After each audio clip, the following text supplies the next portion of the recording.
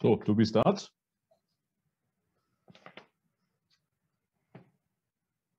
I think so. So, dear all, welcome to this very important last panel with the title 6G and Beyond 5G Prospects for the Vertical Industry. And I hope you had an enjoying week for the last 2 days. And my name is Marcus Dillinger, and I have the pleasure to moderate and introduce you to the background and speakers. We have actually two honored and very experienced panelists coming from diverse backgrounds like automotive, e-health, manufacturing, maritime, mobile networks, and academia for 6G or beyond 5G expectations addressing the vertical industry. The organization is as follows of the panel. We will have 6 presentations with each 8 minutes. And around about after 1 hour, we will have the discussion with the chat tool. So I hope that the audience is being made aware to raise questions over a chat channel. And in the last 30 minutes, we will hopefully address all these questions and hopefully punctually close at 1 p.m. So my introduction is as follows, as you also have seen in the outline. I guess the discussions about beyond 5G or 6G or 5G evolution have started around about 2 years ago. And the discussed concepts are still vague and circle around higher order MIMO, AI, distributed computing. For the vertical industry, it's very difficult to understand potential benefits, threats, opportunities, or even weaknesses of the future concepts. Still, 5G is not fully commercially in place for vertical applications. For instance, 5G Release 16 is still to come for commercial cars. And 5G Release 16 does not offer all features for the manufacturing industry requirements. So the vertical sectors need urgently to get involved in such discussions to avoid useless 6G strategies and insufficient solutions. The new solution should not just be an extrapolation of the known 5G concepts by increasing MIMO orders and higher processing powers. Moreover, 6G must also address, for example, energy savings by making more intelligent use of resources and offering new use cases, which were not yet addressed too much in 5G. For example, you can imagine to have also activities in 3GP, maybe another SA working group, which can work on energy management concepts across manufacturers. This is still yet to be done. We have many places there for security and architecture, but not really well addressed climate saving mechanisms. So we will also foresee around 6G new capabilities by merging sensing, communication technologies, new short-range use cases like body-air networks, and the emerging of non-terrestrial networks is an integral part of the 6G story. The panelists will try to identify new 6G tech enablers and concepts, and we will discuss their potential benefits or concerns for the automotive, e-health, manufacturing, maritime, and other verticals. As you know, for e-health, this have been more like behind automotive and manufacturing in the last years. We still have important applications like wireless patient monitoring, mobile system access, medical devices, smart pharmaceuticals, robotics, telehealthcare, and ambient assistant living. So now for the panel, we have several points for discussions. What are the new directions of 6G, in particular for vertical use cases? What are the shortcomings of 5G in general? And we have to see what are the topics we have heard the last more or less 2 days about new requirements like integrated sensing and communication terahertz, advanced sub-communication, factor X more bandwidth, and of course much delays. So we have to see how this could be more or less addressed by the panelists. And we have 6 distinguished speakers. So the first one is Professor Nancy Anastioti from University of Athens. Mr. Antonio Fernandez Barciela. He is from Stellantis, the merger of PSA and FCA, and I think number 4 in the world for the automotive car industry. Then we have Dr. Andreas Müller from Bosch. He is here head for corporate research, but also 5G SCR chairman. Mr. Frederick Thébault from NE Docomo in Munich, and he's also director there. Professor Tümmler from Helios Hospital. He's taking care for elderly people, medical care. And last but not least, our well-distinguished CTO, Mr. George Graça from NOS, Portuguese telecommunication and media company. So welcome to the colleagues, and nice that you have accepted the invitations, and also hope that the audience has a good, enjoyable, informative session. A few notes for my person. I'm head of R&D for 6G and beyond 5G vertical communications located in Munich, Germany. Now, I propose to start with our first panelist. So I will also briefly introduce our panelists, and then I would like to ask our panelists to start with their presentation or statements for the next 60 minutes roundabout. So Professor Nancy Alosniotti, she is Associate Professor in Informatics and Telecommunication in the Department of Informatics and Telecommunication, of which she is currently Vice Chair of the University of Athens. She has over 20 years of experience in numerous national and European projects, including project technical management experiences. She is currently leading the SCAN group activities there. She has served as member of the Future Internet Assembly Steering Committee, recent activities and projects in the areas of 5G. Then she is also doing activities in smart cities, smart maritime projects. She is also a member of the ETSI expert groups and of the Greek standardization group, ELOT. She has over 150 publications in the area of mobile networks, NGI, SDN, NFV, IoT, and AI, smart city, maritime applications, autonomy communications, and decompressible mobile systems. She is co-author of 4 worldwide patents and has more than 2,500 citations. So welcome here. And Nancy, I would like to give you the screen sharing, and please start with your first presentation. Okay. Can you see my screen? Is it okay? Yes. Thank you. So I start with some discussion about the vertical domain related to the maritime sector. The maritime sector is a quite complex ecosystem. Our group and our university is member of the Greek, the Hellenic, the Greek actually maritime cluster, and member of the Blue Growth Center of Excellence in Greece. Through this opportunity, we are able to have a very close contact with maritime sector companies, and we support them in various activities related to the digitalization, the new technology innovations that can be applied to maritime, and to data analytics and other AI-based solutions for the maritime. So through this collaboration, we have several access to surveys that actually identify the main challenges for the maritime sector related to the communications and connectivity. One major issue at this moment for the maritime sector is the sustainability issue and the efficiency in terms of cost and performance for connectivity for the communications, for the maritime communications. The sustainability is very important since there is from IMO a recommendation to reduce the maritime emissions by 40% by 2030. This is a big challenge that requires a lot of technology innovation to be applied in the maritime sector in order to monitor and manage the emission footprint and the carbon footprint per ship and per route. And this requires technologies to support this endeavor in order to reach the goals. So there is a big push for advanced communication technologies, high performance communication technologies that can support a massive amount of sensors and devices that can be connected on board and provide a good overview of the status of the operation of the ships and the route, based on the routes that they travel.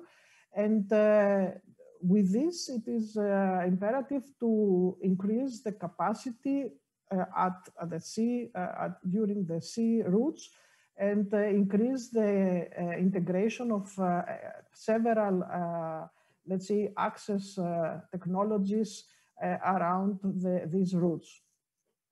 Another important aspect is the use of capacity in terms of speed and network capacity in order to support heavy, let's say, applications like 3D printing, which is one of the main challenges in order to reduce the times that are required for new spare parts to be introduced in a ship.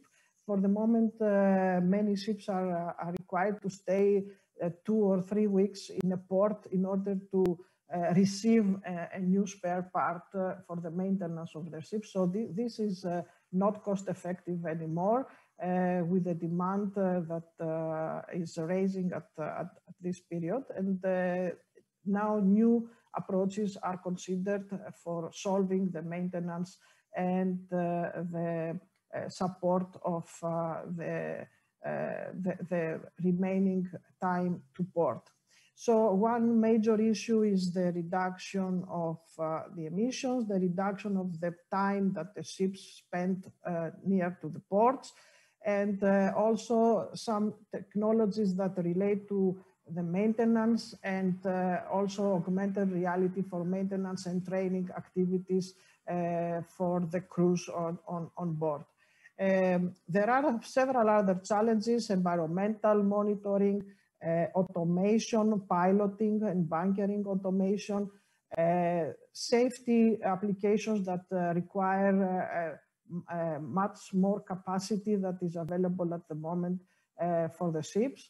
And since the 5G has not focused a lot on the maritime domain, mainly 5G focused more on the smart ports.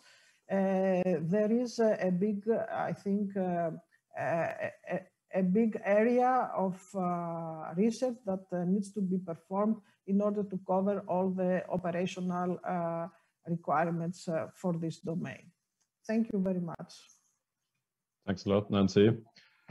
So very good first kickoff, and maritime may become very important. We have to discuss whether there should be more on satellites or even using terrestrial, more or less low carrier frequencies. Okay, thanks a lot. Our next panelist is Mr. Antonio Fernandez-Varciela. He's actually our only Car2X expert today. So he's representing the complete automotive industry, Antonio. So I hope on your shoulders this will be not too heavy. And you are a Car2X expert there. Stellantis is the merger of FCA and PSA. He graduated in Telecom Bigo with long experience in mobile-oriented projects and has a strong IT background in network security and protocols. He's experienced as a voice and data architectist and for corporate mobile environments. From 2012, working in an R&D department of PSA for connectivity projects. He is currently the work group 5 chair in 5GA for business models and go-to-market strategies. He is also project leader and contributor in national and international projects, for example, 5G Car, 5G Loco, innovation projects, and he works closely with companies from the automotive and the IT world. He is also well known for Car2X connectivity experts holding several patents. Please, Antonio, the stage is yours. The floor is open for you. Thank you. Do you hear me? It's okay? Yeah. Yes, we hear you. Good. And you do see the slides? Yeah, that's okay? Yes. Okay, so let's start and give a little vision on the automotive side. What is, we keep the title of 6G because that's the topic, but frankly, and I think this was one of the things that is gonna come back into, and Marcus very well explained at the very beginning, we are still in the process of adopting 5G massively in the industry. And well, normally we would prefer to call it beyond 5G, yeah, to avoid in general the people thinking already about 6G before doing the adoption. But definitely this is something we will need to discuss. Yeah? Now 5G is already the present, so we should go and start thinking and working for 5G. In the case of the automotive, I would like to clearly say that 5G has been a disruption and it has provided a new way of dealing with the vehicle itself. And normally we call this, or you have heard about V2X, vehicle to anything communication, and what it is behind it. I think it's good to have a little vision of what we think. And at least this is the way we see it. When we talk about V2X, is not only intelligent transport system communication. Okay, this is the yellow part you see there. Indeed, in the V2X, there are many things that are there. Yeah? There's the part of the ITS, which is the relationship with other vehicles, with the infrastructure, the traffic, the pedestrian. But it's not only that. Yeah? Due to the extended vehicle paradigm, we will have to pay attention to the vehicle to network and the part of vehicle to cloud. And finally now, we also think that the car is clearly, we made it in a factory, and there is a relationship with the car as soon as it is born with the factory itself. So we do think vehicle to factory has to be taken into account. Yeah? The device today, the way we identify the user is thanks to his smartphone. And do not forget the current trend of the electrical vehicle that also comes with other options that we can call them, or we can just put them behind the name of vehicle to grid, but that has different use cases. And well, that's the vision we've got, let's say, in terms of communication, our poll of our group of ICT things that we will do thanks to the communication, put in, let's say, eliminating the limits between the onboard and the offboard. The part of the electrical vehicle and the ITS is the way there are things much more related to safety. Yeah? If you have that in mind, then what comes next? What could be the elements that we think could be interesting to have beyond what we are foreseeing in the current 5G things that we're able to touch that we see in the near future? So maybe things related to the positioning, because clearly positioning is important, and with the arrival of autonomous driving, it's for sure one of the key aspects. We need to learn a little bit from the errors or the problems we have today, and maybe it is important to really get, on a network perspective, a good way of combining all type of spectrum bands that we have today. So the ones used for side link, the ones used for talking to the infrastructure, even if they are licensed or licensed, well, this should be something really seamless in the way we use them, let's say. And 5G has provided a lot in terms of the latency, but with the vision of the RAN, the radio access network. But we should go further. It's not only part of the latency that we should pay attention to. It's the overall, because this is what it's going to be, and going to have a big impact into the overall system. Other things that we have in mind, clearly the main revolution we're seeing today is the softwareization of the car. I'm sure you have seen already this in many places, in different companies, and it's a fact there is ongoing. And in order to do that, well, the arrival with 5G already, as you can see in the image, the fact of distributing the cloud is the first step that's going to be important with this softwareization, being able to move things, as I mentioned before, from the onboard to the offboard, to distribute it, to reconcentrate them. But we should go really beyond the current limits we've got, and this should be really a major trend. And having a network that is natively AI ready, enabled, then we will use with the different applications at the moment, the different performances that we're able to get from outside the car from this environment. And maybe globally, well, Marcus has already mentioned about power savings. I do think this is important to pay attention to.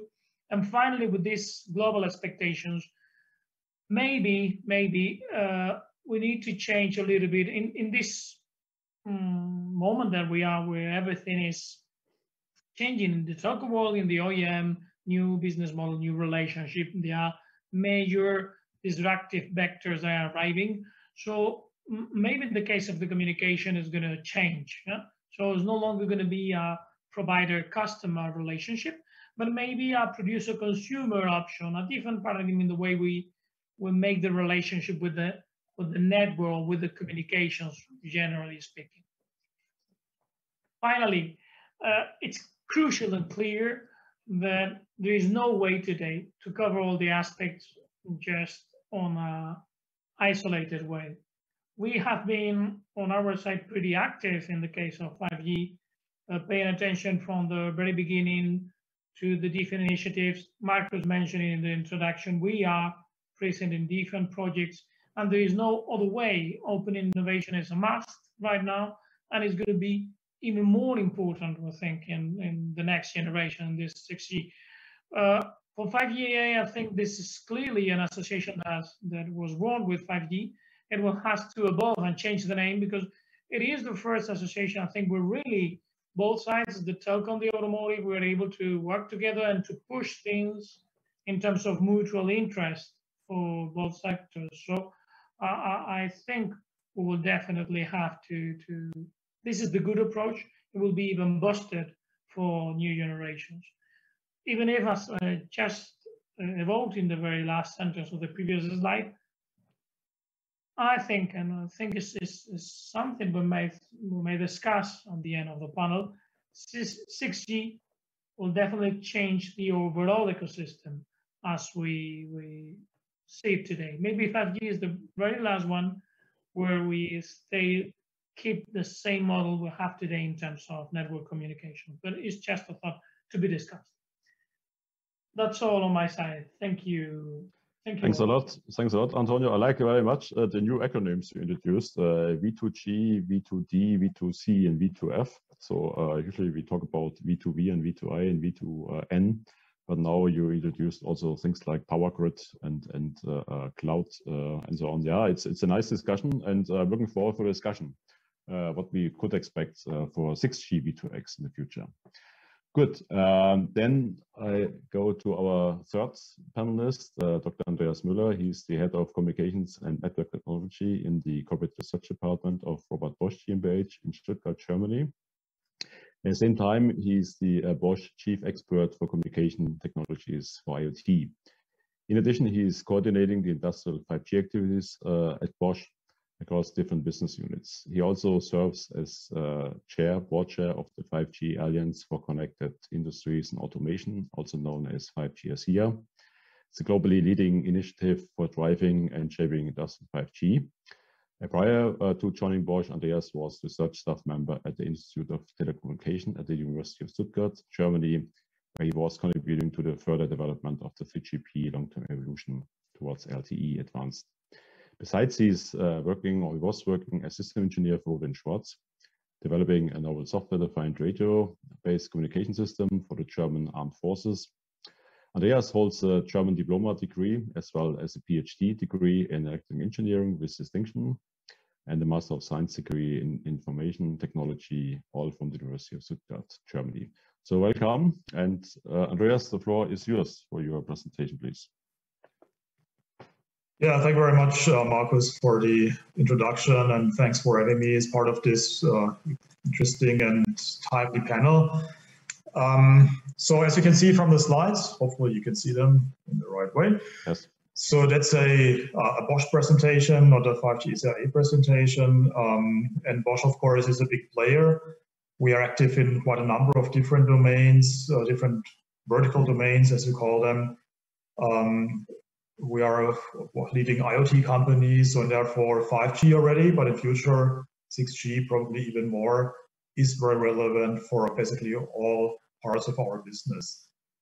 And a good thing about being a representative of a vertical player here is that I don't have to come up with solutions. I just can throw in some problems and ideas and requirements, and then it's others having to take care of this, Marcus maybe, and other players more from the ICT industry. However, I also have to say I have not really prepared now a list of use cases nobody has ever thought about before, because that's still far away. And first of all, we also have to make sure that we get 5G right. But I would like to highlight a little bit more general challenges and aspects that I consider to be important for the transition from 5G to 6G. So in general, what does it take for another G? If you look at the past, it's rather simple. So it takes about 10 years, and it takes at least 10 times improvement. And if you just follow this, then you can just extrapolate what we now have with 5G and come up with a list of KPIs. And of course, this is something that is happening. So that we say, okay, peak data rates, 20 gigabits per second for 5G. So let's make it 1 terabit per second, latency, 1 millisecond for 5G. Let's make it 0.1 milliseconds, and so on. So I don't have to read all about this here. So of course, that's something that is being done currently, and it's also not completely wrong.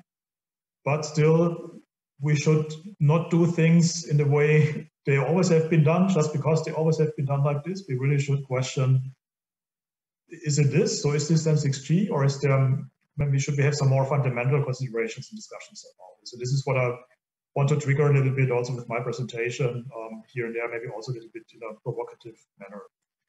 Because the new thing about 5G, of course, is that the verticals came in for the first time a bit late. Markus mentioned this before, but now we are here and we will not go away anymore. So you have to live with us. And of course, this is a change also in the ecosystem, and therefore we really should rethink all the ways, all the things, if you're doing it still in the right way. So what does really matter now towards 6G? First of all, of course, vertical industries should be in the center of all considerations. With 5G, we came in, there was still strong focus on the consumer domain, consumer business, of course. That's how it started with this 15 especially.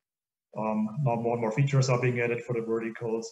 In 6G, from the very beginning, we will be part of the discussions. We are having this panel today, maybe 10 years, 8 years before market introduction, and we really should be in the focus of many considerations and discussions. However, if we look at standardization in 3GPP, for example, there are only very few vertical players active, especially the big ones. Bosch is one of them.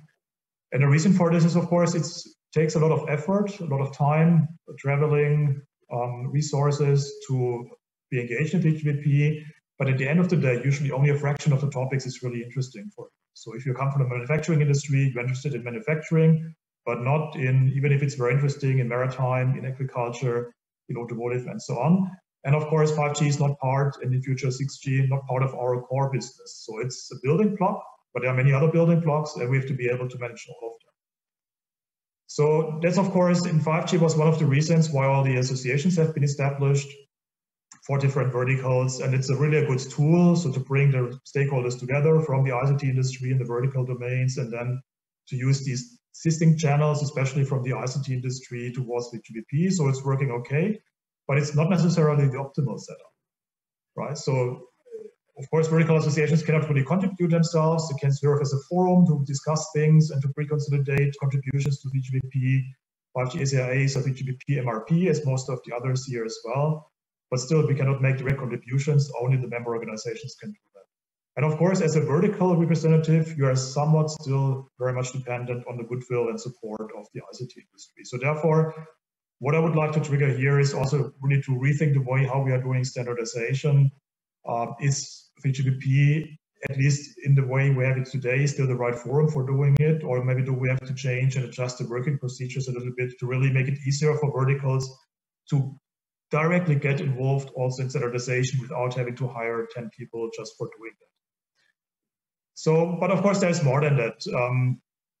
So what we also have seen with 5G now, and that's again very important, especially in the manufacturing industry, but also in other verticals, is the development of public networks, the private networks.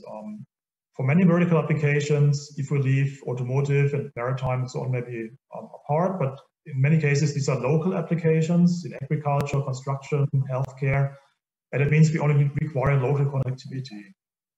And therefore, of course, the private networks, non-public networks play an important role also to satisfy security, performance, and business-related requirements.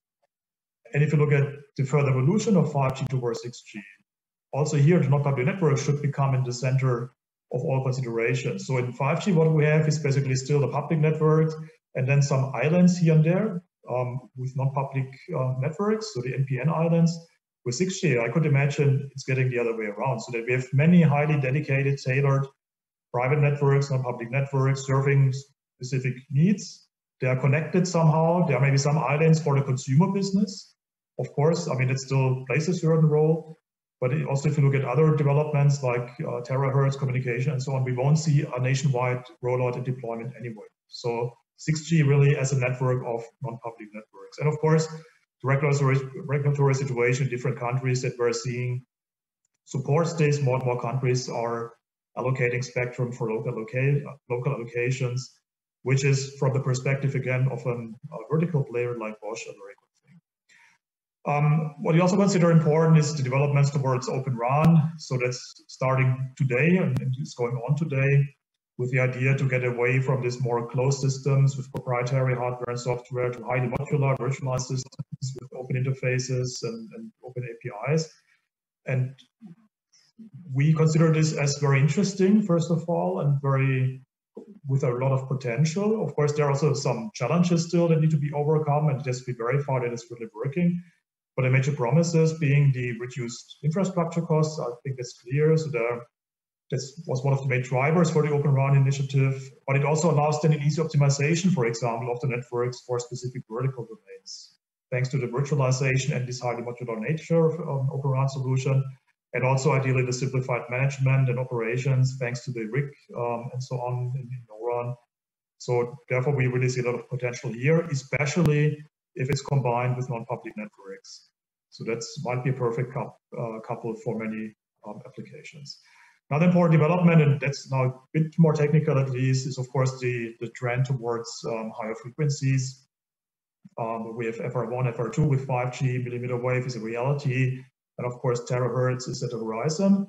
And also this is very promising because there's a lot of data rate available. Positioning is very important in many domains. This has been mentioned before. Manufacturing, for example, it would be very good to have a positioning solution which supports 1 centimeter accuracy, for example.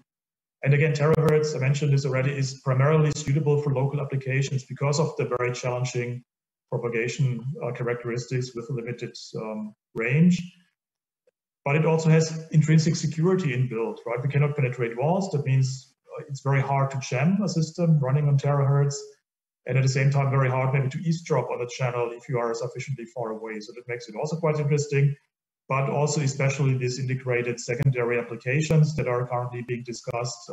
There is a lot of potential, again, in different application environments, be it integrated radar for the automotive business, be it material inspection or quality control in manufacturing, or be it some kind of activity detection inside a car. So many things that we're currently exploring, what you could do with it. And these additional functionalities certainly may provide significant value add in many verticals. What we also will see further, and again, it started with 5G, is the shift from B2C, from a B2C business to a B2B business. And it comes along that it's not an emotional buying behavior anymore, but a purely return on invest-driven investment decision. If you look at manufacturing, agriculture, and so on. So nobody will deploy a 5G network in a factory just because it's nice to have one. It's always very clear calculation. What does it cost? What is the benefit? And the benefit should be significantly higher than the cost. So therefore, TCO optimization should be a major design criterion from the very beginning. And of course, the question is, how can we bring the TCO, the total cost of ownership, down? Well, we should think about tailored equipment on the infrastructure side and also highly modular equipment versus building one base station that can satisfy all the needs for all the verticals and so on. And again, here Open RAN, for example, is something that might help to achieve that. The same for the device side, tailored chipsets and SoCs. If you look at, again, an application in a factory, for example, we don't need support for 2G, 3G, 4G. We can start with 5G only. That means multi-mode modems are not needed. And we also don't need all the other features necessarily that are on the chip. So maybe there can also be a dynamic feature activation along with new business models so that we really get and pay for what we really need. Operations can be simplified. Network automation, of course, is a big topic. Zero-touch management supported by artificial intelligence, machine learning. We also should think about royalties for patents and so on. So there are more and more concerns in the ecosystem. There are also some prominent cases, of course, already. And again, for vertical players, it's a building block, but it's not a core business. And therefore, the building block should not put too much risk on the current business. Otherwise, we simply won't use that building block. And everybody has to be aware of that. And also energy consumption, which is also related to the sustainability goals, of course, and also here non-public networks, for example, may help. simply because the infrastructure is getting closer to the application, and also the general cloudification of infrastructure may help as well. And the last thing that I would like to highlight is that we should also look at things in a holistic manner. So with 5G, what we are trying, or what we have been trying basically, is to make a wireless 5G link as good as a cable. So that's how we came up with the 1 millisecond latency requirement, this 5 or 6 nines communication service availability. Because at the beginning, people approached me and colleagues and others asking, what do you need? And we didn't really know. So we looked at our applications today. Today we use a cable, and they said, okay, let's have it as good as a cable. And it works. I mean, that's the easy solution. We can just replace a cable using 5G. But of course, it's not necessarily the real optimum that we get. So if we consider things in a more holistic manner, so that we have an application and a communication infrastructure that is interacting, and maybe an overall management that controls both parts, can we make things and realize things in a different way? For example, getting away from classical closed-loop control applications with fixed communication cycles to more event-triggered control systems. What does this mean then for the communication infrastructure? And at the end of the day, it may result in a situation where we even have relaxed requirements compared to what we have today with 5G. I'm not saying that this is always the case for all the requirements and so on, but this holistic view and optimization certainly is something that is worth more time and consideration. And at the end, it may also then bring the costs down, and costs are still one of the most serious challenges, I would say, with 5G today. So that's a brief wrap up. IoT first, verticals in the center point of all discussions, the same for non-public networks, cost optimization really as a key requirement. These new features are very promising, integrated sensing, and also the holistic view is very important. And with that, I'm at the end of the short presentation, and back to you, Marcus. Thanks a lot, Andreas, for this very comprehensive overview. I think you did not only touch manufacturing, but also other private networks, maybe for the e-health sector, or maybe education, whatever you like to see. And this combination of a network of networks that you have a lot of non-private networks which are being connected, let's say, or fixed line or wireless together. Maybe that's a good idea. Let's go forward. I think very good general presentation. I would like to introduce the next speaker. Now we come to the topic e-health, Professor Christoph Tümmler. He is a physician and the clinical lead of the Clinic for Care of Elderly at Leipzig Park Klinikum and head of Center of Care of the Elderly of Leipzig region. He has also been professor of e-health with Edinburgh Napier University since 2010. He has been working with wireless technologies, the Internet of Things, mobile radio technologies in the health domain for more than 20 years. Professor Tümmler was an advisor to the EC and the EU-China Roundtable on IoT, and also served as convener of the 5G health vertical of 5GP in the first years of the project campaign. Amongst many other publications, he contributed to Mobile World Congress conference papers and the 5G health vertical white paper, which was published, I think, 6 years ago. Lately, he implemented the first 5G hospital campus network in Europe at Helios Campus, Leipzig, Germany. The initiative has been funded by the state of Saxony. Testing and validation of the facility has recently commenced, and the 5G campus network should be ready for testing innovative medical technology by summer 21. He is the founder of the 6G Health Institute, which will focus on standards and specification of 6G for the health domain. Now, welcome, Professor Tümmler, and I think I need to start playing his video. So let me try whether this will work. So I need also to share my screen. Okay.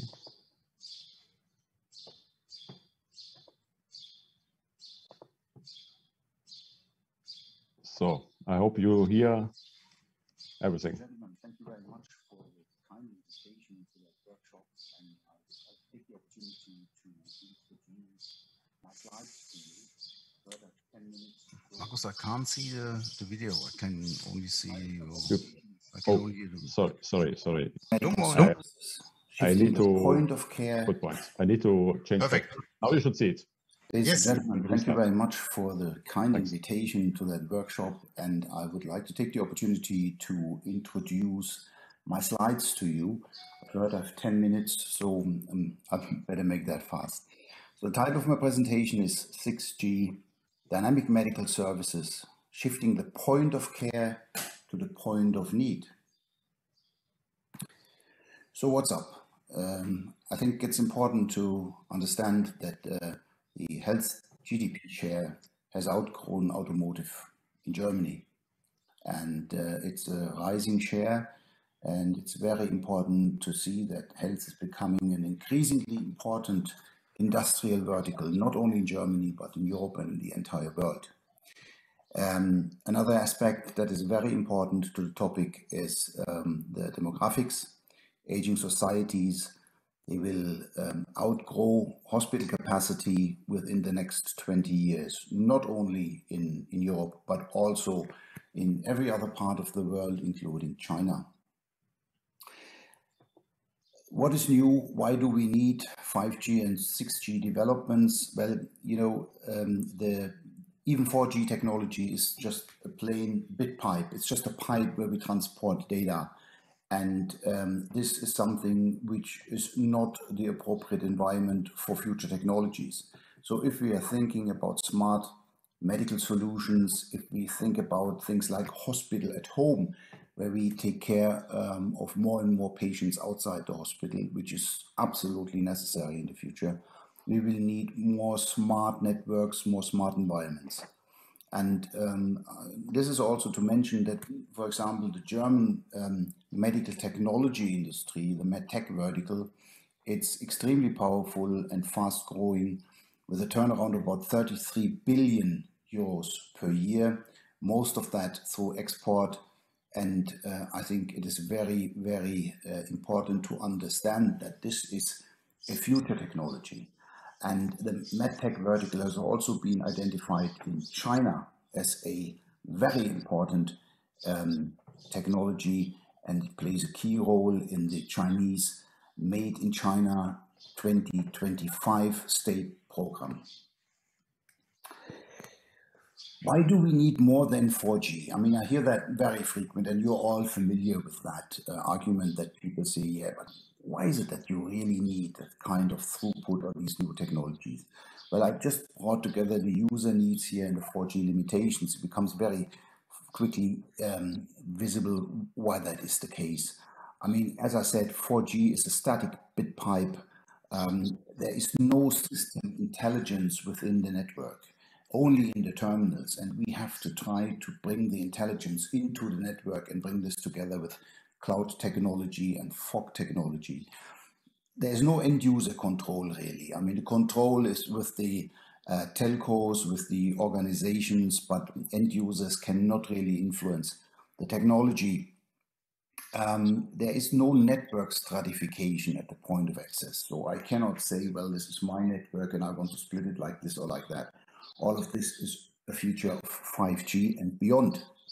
And then, of course, speaking about the Internet of Technology, the Internet of Things, it is very, very difficult, if you think of a big hospital, to find ways how to interconnect all of these things in the future. If you have thousands and thousands or tens of thousands IoT devices in a hospital, 4G will not be able to manage that.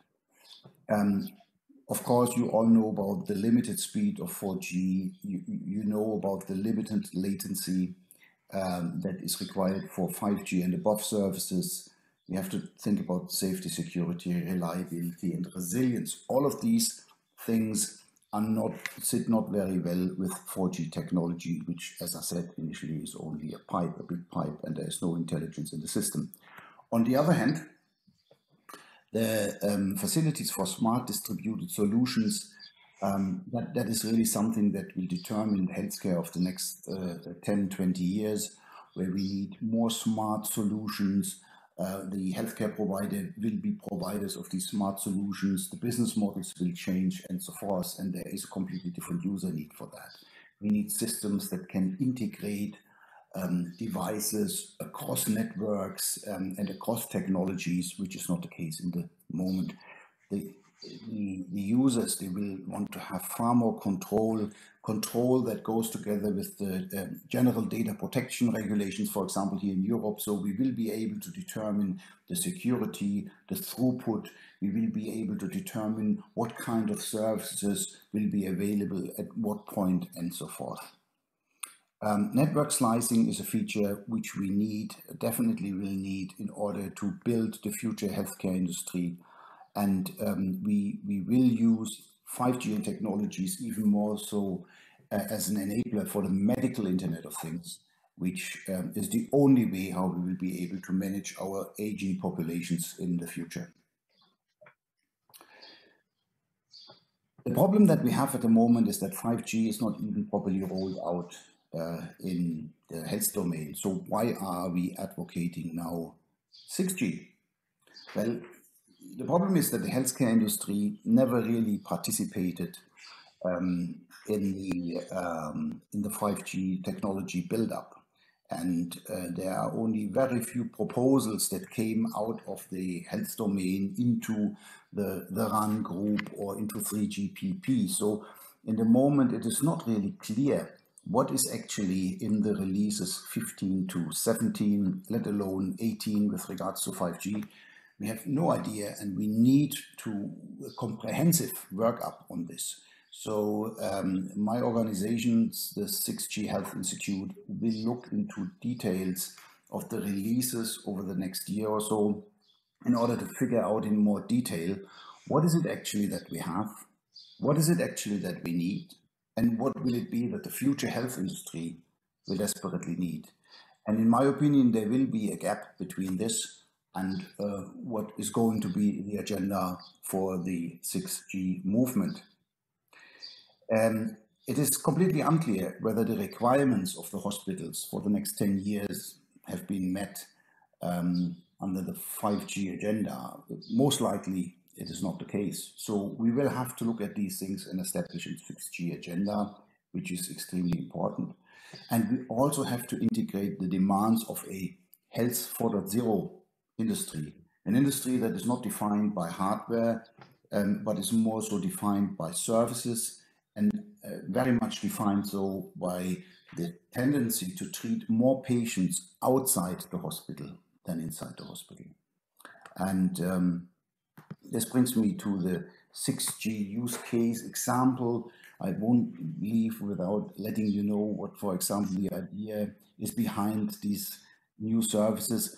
Think about the use of implants. And we're seeing a lot of people that are suffering from atrial fibrillation, so an uncontrollable rhythm disturbance of the heart, and which is a big problem to us. So we see many of these people in the hospital, and we need a network structure. We need software solutions that allow to treat these people outside the hospital in a completely different manner. We need to monitor them. And if there are any problems, we need to be able to interfere with these implants. And it needs to be safe, it needs to be secure. And if these people have to be transported with an ambulance to the hospital, then the whole machine needs to interact with the ambulance network on the way. And there are different requirements. Namely, there must be no electrical impulses or no shocks that being applied to the patient that could endanger the ambulance crew. And at the same time, the heart needs to be monitored all the way through. And then the patient comes into the hospital where therapy and diagnosis start. And then this device has to become part of that hospital network seamlessly without any problem through therapy and diagnosis. And when the patient goes back home, all of these new settings of this device need to be automatically adopted. This is a very complex example. There are others, but we need much more flexibility than we have at this point in time with 4G that we may have with 5G. So it's a completely different system, different universe, and this needs to be understood. And I can tell you also that with the 5G to 6G transition, the roles of the players, the classical roles, they're going to change. The business models are going to change. Health service providers will take on roles what used to be part of the healthcare, of the telecommunication of the network providers, and vendors and network providers will have to take on other roles. This is coming, this is already set, this is our healthcare of tomorrow. With this, I'm going to leave you and say goodbye, and I'm really looking forward to a vivid discussion on the day, on the 11th of June. Thank you very much for your attention. Yeah, thanks a lot, Christoph. So I stopped sharing, and hopefully you can now listen back to normal mode. So thanks a lot for this very interesting talk. And you completely right. I think health was late compared to automotive and manufacturing. And it would be, I think, time-wise important now to consolidate health requirements with many medtech companies and stakeholders. And maybe we need another association which catches up with 5G and 5G here to also consolidate these different streams and ideas, and to be a real market representation partner to 3GP to speak with unique voices. Okay, thanks a lot. I will now continue with our last two speakers. Now we come to our mobile network or operator colleagues. First is Mr. Frederick Thibault. He joined NTT Docomo in 2005 as senior manager standardization and was responsible for 3GP, SA1, SA2 activities, as well as ETSI and NGN activities within NTT Docomo global standardization team. During that time, he pioneered the 4G LTE new core architecture transformation, all IP, and started many new studies and academics like M2M. He is now director of Docomo Laboratories Europe, whose role is to develop the necessary 5G and NFV standards within 3GP, ETSI, NGN, 5G SEA, 5G-A, in order to accelerate the deployment of 5G services to a broader ecosystem. In particular, he started trilateral collaboration on V2X with both telecom vendors and KOM in Japan and Europe. He's currently elected board member of 5G-A. Please, Frederick, the floor is yours. Can you hear me? Yes, and can you see the slide? Yes, we hear you. Good, then let's start. By the way, I'm no longer board of 5G-A. I was like, that was my term was until May last month, but okay. That's something I sent just before, of course, the conference. So let me start here with not a controversial, I mean, but clearly, as the previous speakers were mostly, of course, coming from the verticals. Of course, now I represent the other side, I mean the MNO side of the equation, and we are not here, of course, to bring new vertical requirements. They have to come, of course, from the verticals. But the problem is, in fact, what we need to do is actually, if possible, co-create those services. So it's not an exercise that needs to be done simply by having on one side the MNO and on the other side the vertical, but it's really trying to work together. So this is what Docomo has done for 5G. Co-creation. From the beginning, we were looking at how can we bring verticals. This was not, of course, as we pioneer that, an easy exercise. As many people said here, 3GPP was done to actually make a more consumer type of services. So when we came with the vertical requirements, they were picked one by one. So some were picked like automotive, and then after the industry 4.0, some are still not picked, like the previous speaker explained. Clearly the health is not the number one here. So if I'm going here, as I'm saying, a little bit controversial, first to change the slide, sorry. I will try to explain, I mean, the view of an MNO, we're trying to kind of help dissolve the borders between MNOs and verticals. We don't want to be in silo, say, oh, there is the Industry 4.0, and they are totally separated from the automotive and totally separated. We as MNO, we talk to everybody. We see many, many verticals. We see it's really, of course, with 5G in something very exciting, but of course we really want to make this open to everybody. How can we do that? There's a few things that we can do. The very first one is, and we talk about more this extreme requirement. We will go to more extreme flexibility. That's really something that needs to be done from 5G to 6G. I put here the word no more walls.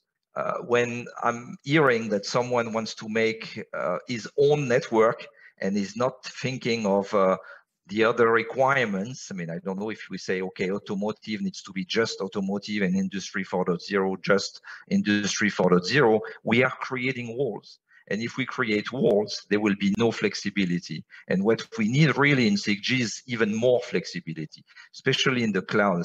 When you say you need to have either a distributed or edge or semi-centralized or centralized, no, we want something that is totally open here. From the cloud native, we say that's something we wanted to have in 5G. We did it for a few enterprise, but we need it for everyone. We need also to have no more walls between RAN and core. We saw in 3GPP, radio has been always studied on one side, the core network on the other side, and then sometimes we are trying to align. Now it's time to actually have one view, end-to-end. I think I heard that in the conference many times. Spectrum may also be interesting. It's like, yes, I'm sometimes in favor to have dedicated spectrum for dedicated use and eventually not managed by operators. We saw that in a few verticals, but we have to be careful. If I'm reserving a spectrum for one usage, then the other guys will not have access to that spectrum, and it may be important. So in 6G, I rather see again, if possible, no walls. I mean, that's really a principle we should start from. Also, what's important in those extreme requirements is going to an extreme flat topology. Having something where we think of, we have 3 stars, whatever, I mean, that doesn't make sense anymore. We have to have something totally flat, totally like low latency mesh network. I saw in one of the presentation a mesh of NPN network. That's one possibility, but we need to go even further. I mean, totally flat, reconnect here all enterprise. The data of the enterprise is the value. I mean, we know that many companies are doing their business out of the data, and we need to actually make those data change the paradigm here through a flat topology. Another very important thing is many people talk about it being extremely smart. Being extremely smart means for us as an MNO, we look at being extremely autonomous. I mean, run everything with the intelligence. So it means the intelligence has to be everywhere. So for that, and 5G was about cloud native, 6G will be native AI. I think it's clearly where we need to have here this extreme AI in all of the elements, in the radio, in the core, in the application, in the API. Expose the intelligence of the network is a key factor to make 6G here of interest for everyone. And finally, I would say, and that's maybe contradictory to all the other three, being extremely simple. If we make solutions that are even more complex, we will even break. I mean, 6G will not be able to be, in fact, accessible by small enterprise, for example. Our technology have been always easy to use by consumer. We need also to continue to be easy to use by enterprise.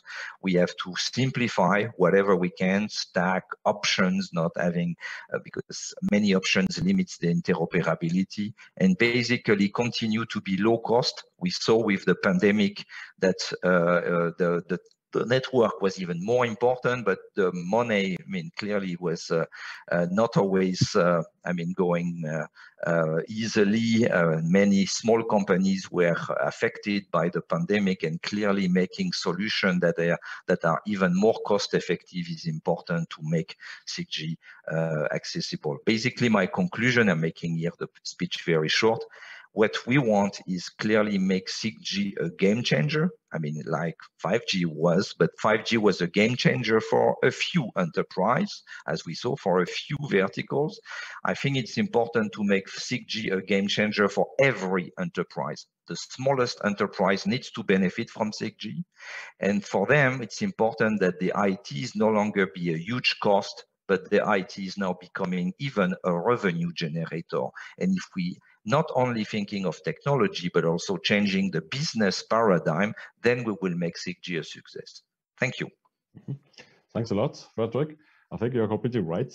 We had more or less automotive manufacturing as the first uptakers for 5G a couple of years ago, but other vertical industries are still not awake, I would say, like e-health or maybe what we have seen maritime. And it's also time now to engage these people. Now, let's go to our last panelist, George Garza. He is executive board member at Denos SGPS Group as CTO and information officer. He leads all technology development, deployment, and operations, including mobile and fixed networks, IT infrastructure, and service platforms. In recent years, he led the transformation of NOS network, preparing for the arrival of 5G and edge computing technology. George started his career at Boston Consulting Group. His entire professional path has been the telecommunication industry. George has held positions in planning and control, strategic convergence, and television services at Portugal Telecom, and was director of ZON, Zone TV, Cabo, responsible for product and marketing areas.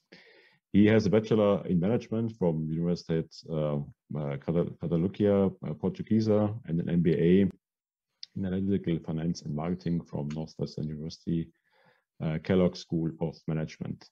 Please, George, you are the last panelist and very important. Please start your presentation. Can you hear me? I think I'm already sharing. Yes, we hear you. It's only the screen sharing is not perfect. Yeah.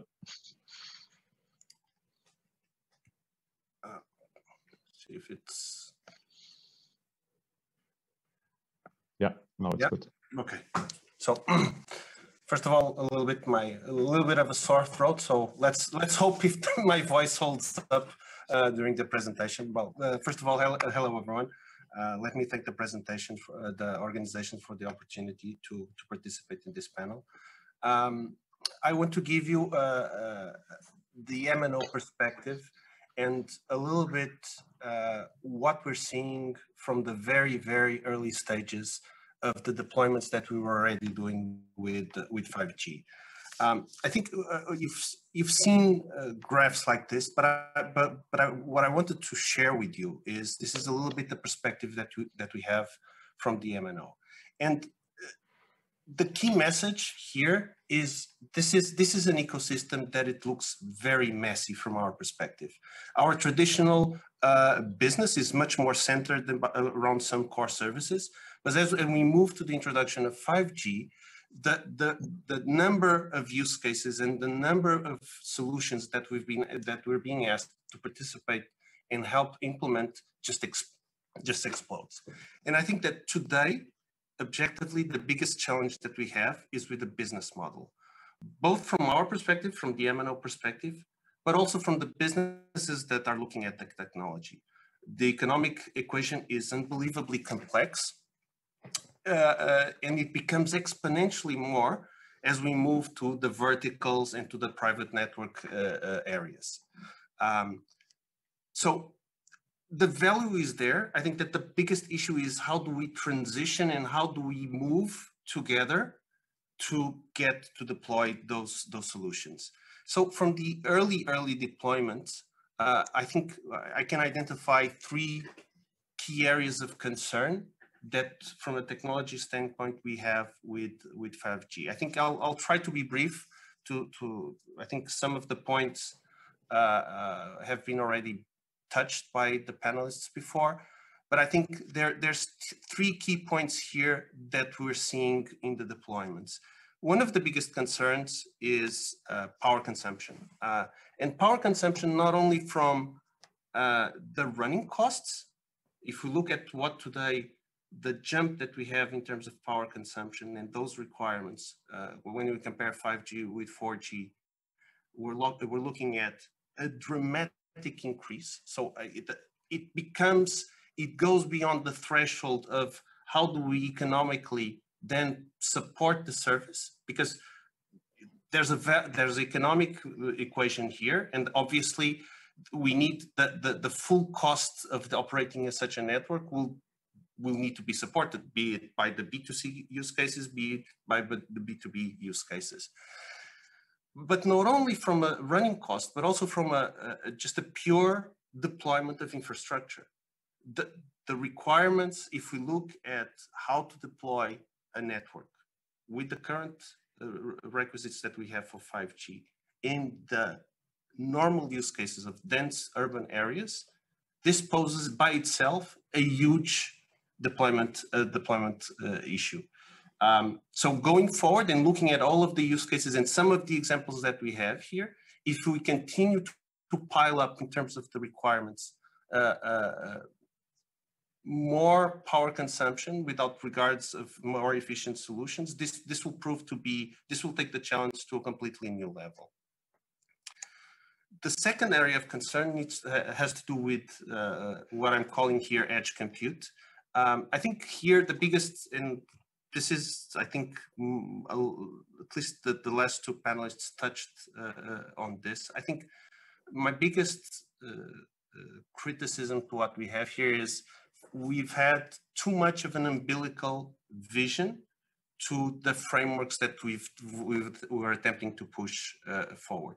If we look at a lot of the use cases, I think, and we need to distinguish a little bit the big enterprises from then the mass number of the smaller companies or the medium-sized companies that won't be able to go fully custom or have the enough capabilities to actually manage that jump.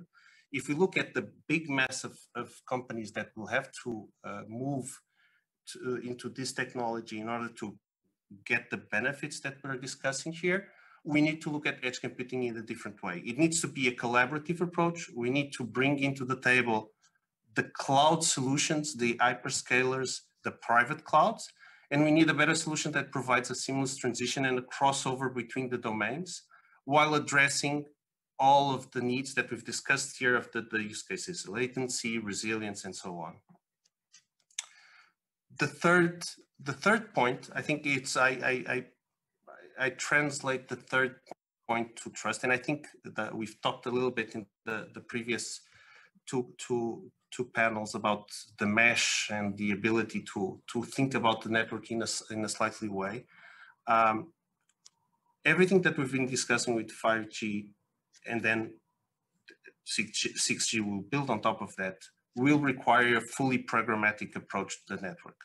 If we project the number of network elements that we're talking about, the number of devices, so if we pile up all of the verticals, if we pile up all of the B2C use cases, the number of network elements, the number of slices, the number of SLAs, rules that will have to be, that the network will have to cater, we're looking at an endless level of complexity. So a centralized approach, which has been very much what we have today to this problem, it will become a bottleneck of performance and an unavoidable failure point that, as we're discussing mission critical services in some of these cases, we need to address.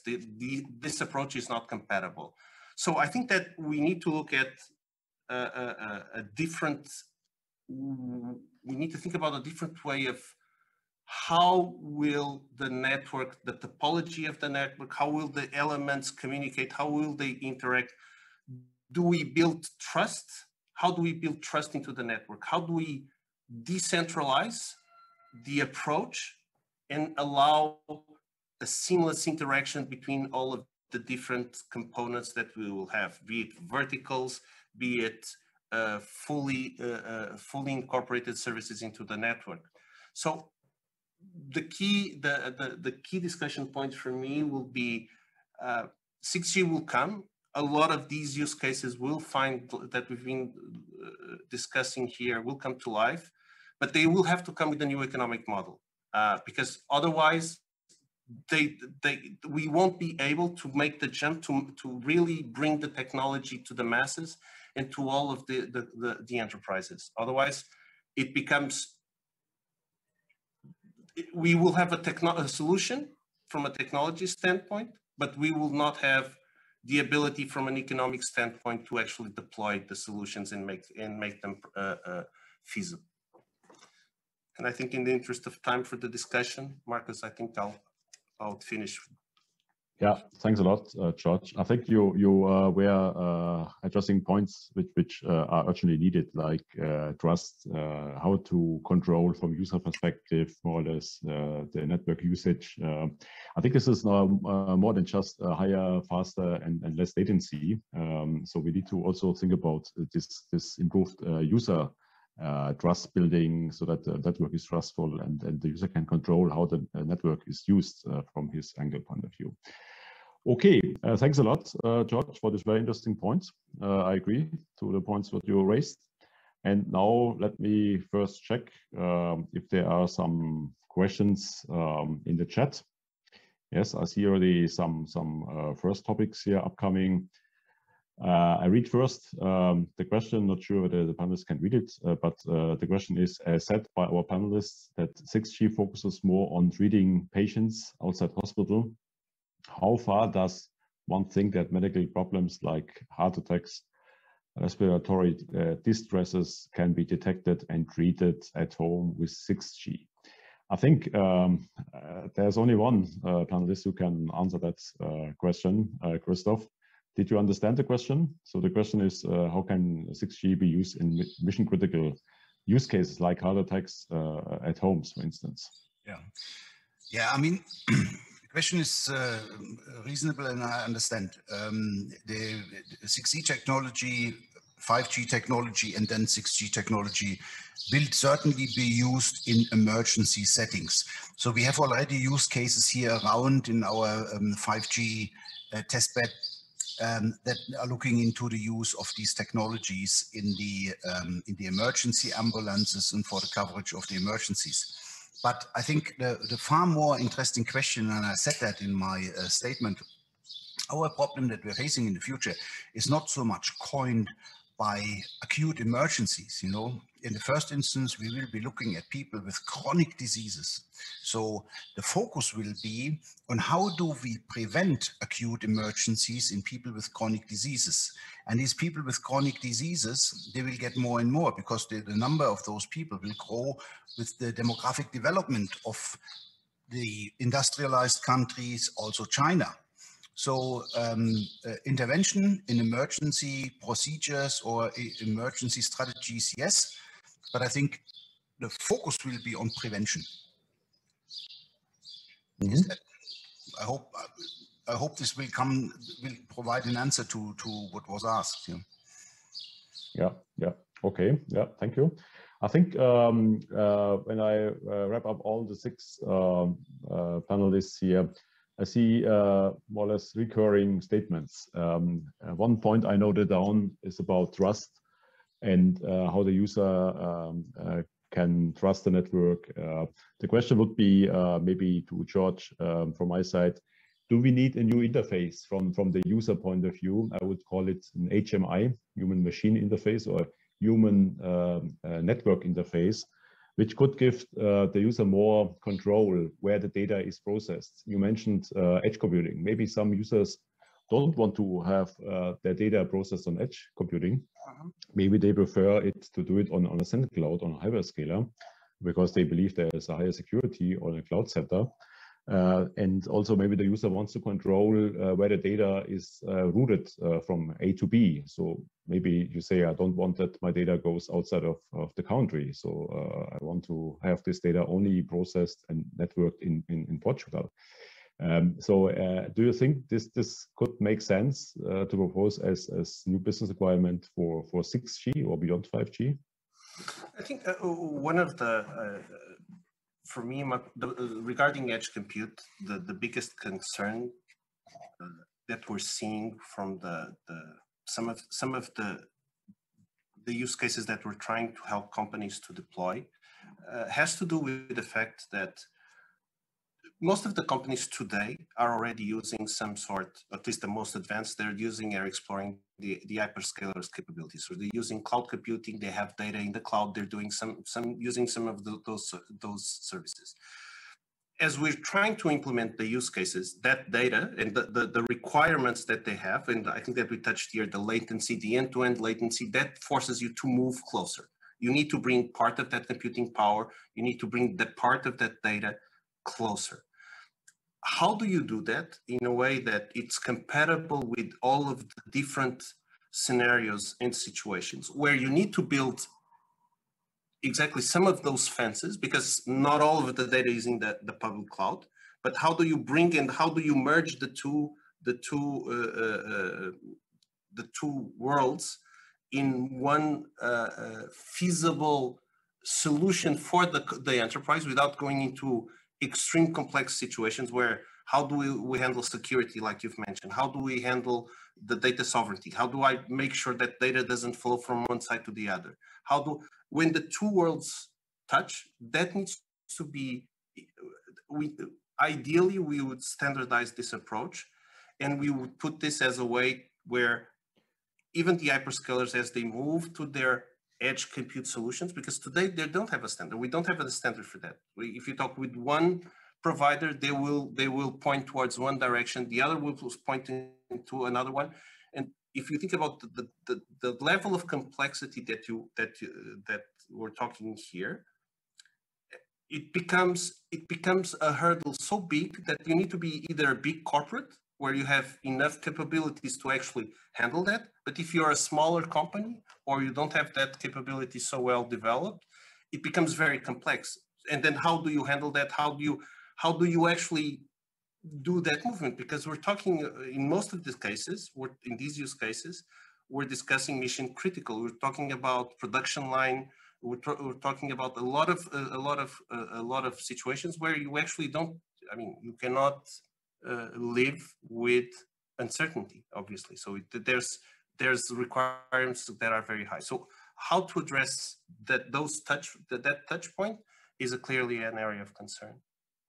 Yes, I fully agree. I think this user control in terms of where data is stored in the network, where the data is net routed more or less, is it leaving the national borders or not? I think there's nothing standardized. And another point, maybe which goes to the direction of Frederick, energy management was mentioned.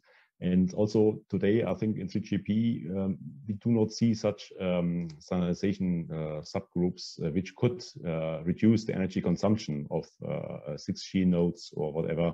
So for example, you could shut down, if you don't need it, you shut down the 6G base station, if it's a femto cell and so on. Would you see, Frederick, that this energy management could be a new group in 3GP, also to define cross-manufacturer energy management control actions?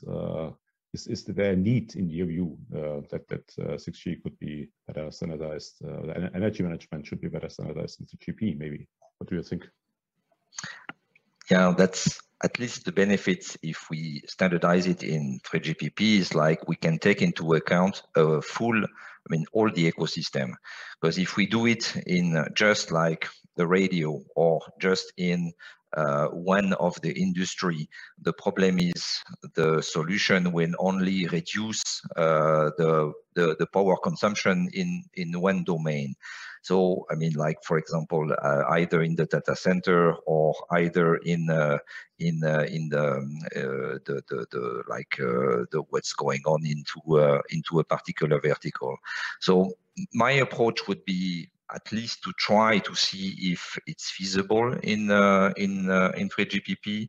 I know if I listen to what, for example, Andreas said before, so he can probably have a different view here. But at least let's talk. It's clearly important as here, if we have two different views, let's discuss and see what are the pros and cons. Here, I think that still the benefits of 3GPP is we can, even if in some industry have difficulty to have their voice in, we can still have here and the possibility to have some common view and have an end-to-end view. And I think for 6G, it's important if we want finally to attack this problem of reducing the power to do it together. It's a collective exercise. Yes, a good point. So there could be a chance maybe to have some kind of cross-vendor signaling for energy reduction or switching off whatever of network components, parts of the network, or even in the base station you could switch off. But this must be done cross-manufacturer. So this would be, in that case, a clear need to break that up and to discuss between different manufacturers. Now maybe when we talk about 6G, we have heard about a lot of less delays, higher bandwidth, higher reliability. So maybe a very hard question to Andreas. What is your guess when you look on the, let's say, manufacturing applications today, you can realize with 5G, how of them are left for 6G? So let's assume you could address maybe 6% today of the applications by 5G, let's say at least 15, 16. And what is your estimate? Do you have such a number? How many leftovers could be still to be addressed for the evolution of 5G or even 6G? Yeah, thanks, Markus. And that's, of course, one of the key questions here. But it's not so straightforward, right? I mean, it goes along the lines of what I presented at the end of my presentation. So if you ask me how many use cases we can realize with 5G, you are basically asking how many use cases that we have today can be changed somehow, for example, by replacing a cable using 5G, right? Then I could give you a percentage and I can say, okay, 90% maybe that we could replace a cable using 5G. But I think the real potential comes if we make things in completely different ways, and maybe there are completely new use cases that simply were not possible in the past because we did not have the right technologies, right? So, and that's of course something like looking into the crystal ball, because if I knew the answer, what the new use cases would be and completely new approaches, then I would not sit here, but I would start my startup and try commercializing this. So, so therefore it's hard to give a percentage. I think the first step really would be to make sure that the full 5G promise becomes a reality, because also here we are not there yet. And this is a learning now also from this close collaboration between the ICT industry and, in the case of manufacturing, the industrial domain. Because we have, for example, this 1 millisecond latency requirement, right? And of course, this comes because manufacturers like Bosch said, we need 1 millisecond latency, or we are running control loops at 1 millisecond, but we usually mean then cycle times. And what we get now with 5G today, at least, is not a 1 millisecond cycle time. In the best case, it's maybe a 1 millisecond one-way latency and so on. So there are still things that need to be delivered to make the full 5G vision become a reality. And then we should really think a little bit more radical, get away from just replacing a cable, and also think about how can we change the application per se, right? If we have AI as a service in a network, for example, I mean, if it's a big neural network and so on, so then there are completely new things possible that we cannot even envision yet. And I'm very confident there is a lot of value in this, not just in manufacturing, but also many other vertical domains. And that's why it's so important really to have these joint discussions today. But let me just make another brief comment on the previous question, actually, because Frederic also just mentioned me. This was about the, of course, again, role of 3GPP, because I want to make sure that I'm not misunderstood. So I'm not saying, or I was not saying before, 3GPP should not be the forum in order to standardize 6G. I was just questioning the way how things are being done right now in 3GPP, because there's a history behind this. But now we have new applications, we have new stakeholders, the verticals, for example, with new business models from B2B, from B2C to B2B. So ecosystem changes, business model changes, but we leave the way how we're doing standards in exactly the same way. This can be okay, but personally, I think we should at least really rethink the way we are doing things. And Frederic, what you mentioned before yourself basically would be one example where it would make sense, because you said we should not think separately of RAN and core, but it's the way how 3GPP is organized, right? So, and also even some small changes may already help, maybe to better suit the needs basically of all stakeholders and to have a better fit basically to what we need for 6G. So just wanted to make this point clear again. Yeah, good point, Andreas.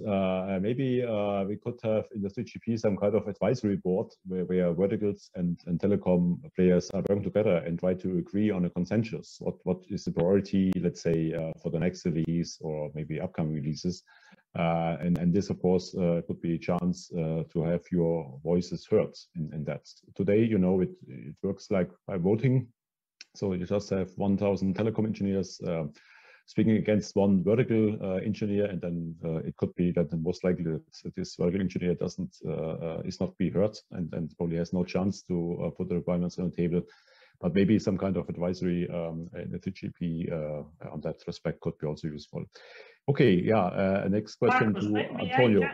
Antonio, I was just trying to engage you, but please. Yeah, but indeed, I'm here. I'm just thinking about what we are talking. Yeah, and you know, in the automotive, we're always really sensitive about cost. Yeah, but indeed, I'm having a look at all the elements that were mentioned in the different presentation of my colleagues. Thank you for the presentations. You can find in all of them that cost one of the vectors. Yeah? And I think this is something we all need to take into account, because finally, you know, you can be a technology company, but technology is to be used for something. So we have to keep that in the full equation. What I mean with this, not only for the people here, I don't find a regulator, yeah, but just to say before, we were discussing about a spectrum. So they have to be there, and indeed, we could say whatever, it's going to be costly. So we need UEs, and UEs, they need to adopt the new technology. For this, there is an extra cost. And to get this extra cost, then we need, or in the past, we need infrastructure. Infrastructure needs a spectrum. So, you know, we have to be all together. It's not worth to say, yeah, cost is a major vector, and then, and I'm not pointing anybody in concrete, yeah, some administrations will look for a spectrum as a way of funding, you know, being funded. And this is clearly a barrier for everybody. So if there is cost for the spectrum, then is a cost for the deployment. It's going to be a problem for the network, a problem for the UE, and the system will not move on. You know, so clearly speaking, we are all there's this dictatorship of the TCO. We're all on the same page. Yeah.